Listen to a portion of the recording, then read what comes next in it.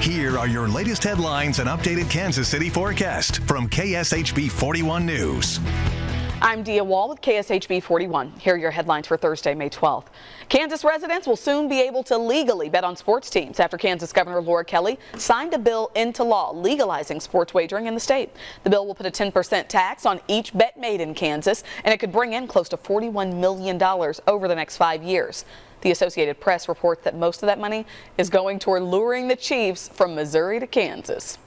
Legislation to legalize sports betting in Missouri likely won't be passed as the current session ends tomorrow. The bill would have legalized betting and video lottery terminals with an 8% tax. It never came to a vote. President Joe Biden has announced new steps to address the infant formula shortage.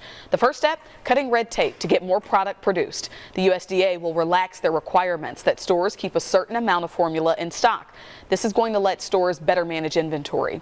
The U.S. will increase the supply of formula through increased imports. The president is also calling on the FTC and state attorneys general to crack down on price gouging for infant formula.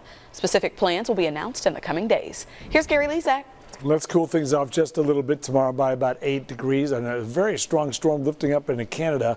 It'll drag a cold front through us, and look, showers and thunderstorms are a good possibility by about 7 in the morning. They try to come in for the west. That's 3 in the morning. Look how long it takes for them to get here, and then once they get east of the state line, they go poof.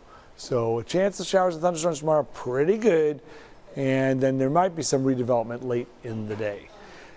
68 degrees tomorrow morning, 80 at noon, 85, 8 degrees cooler tomorrow, 83 Saturday, 77 Sunday. Another chance of thunderstorms Sunday or more likely on Tuesday. Have a good night.